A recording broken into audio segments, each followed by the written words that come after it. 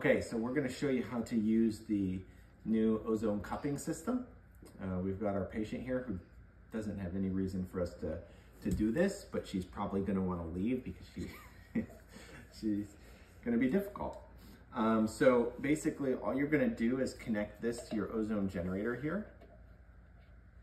And then it's got a built-in destruct on the inside, and the ozone will come down through the middle, and then we'll put it here and it will just sit there. And the ozone that is not absorbed will exhaust up through these holes. There's a destruct on the inside. So we're gonna go ahead and turn our oxygen on. I'll probably do a fairly slow flow rate, like 1/8 of a liter per minute or so. Turn my generator on. And I'll just hold the cup here. Depending on the situation and what you're trying to treat, maybe a minute, 2 minutes, could be more. You might do, 5 minutes.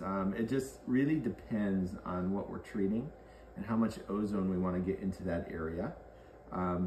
So this is all there is to it. Now, if I press it firmly to the skin, it will pretty much seal on that, and the excess ozone will come out of the top of the cup. You probably will get a little bit of ozone that'll sneak out around the bottom edges of the cup, depending on where you're treating on the body.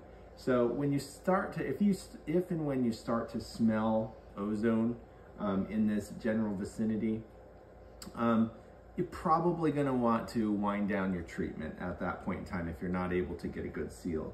Otherwise, you could sit here for, like I said, a longer period of time. That's pretty much all there is to it. At the end of this treatment, we're in a fairly decent sized room, so I'm actually just going to turn my generator off at the end, and I'll let my oxygen flow for a little bit longer. I might even turn the oxygen tank up to maybe like 1/2 a liter per minute and force the ozone residual in that cup out through the top, or the vast majority of it. So I'll probably sit here for another 30 seconds just holding it, allowing that ozone to exhaust out the top. And then if there's a little bit left in there and we take the cup off, that's not a big deal at all, totally fine.